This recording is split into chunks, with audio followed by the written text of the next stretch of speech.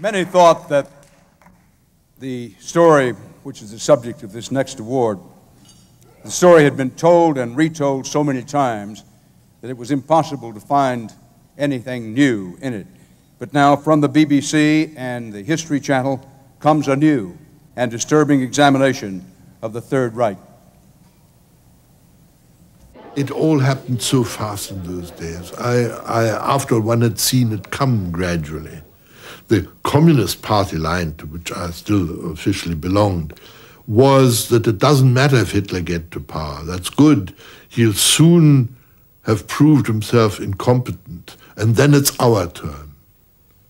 For some extraordinary reason, they didn't realize that he was going to change the law once he comes to power, which he did very smartly.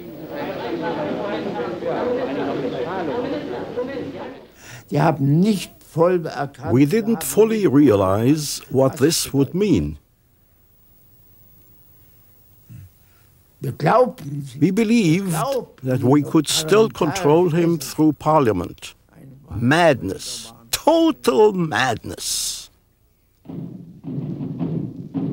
On January 30th, 1933, the same day Hitler was appointed Chancellor, the Nazis held a torchlight celebration parade in Berlin.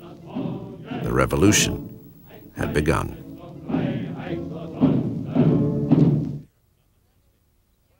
The writer, producer, and editor of BBC Timewatch, Laurence Rees, is here to accept the Peabody Award.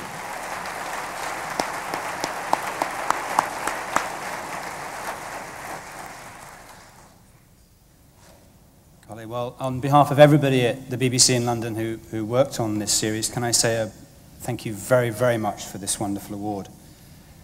And it's very fitting, standing here in New York, that I should take this opportunity to thank our co-producers, the Arts and Entertainment Network and the History Channel, who have their offices just around the corner, as you know.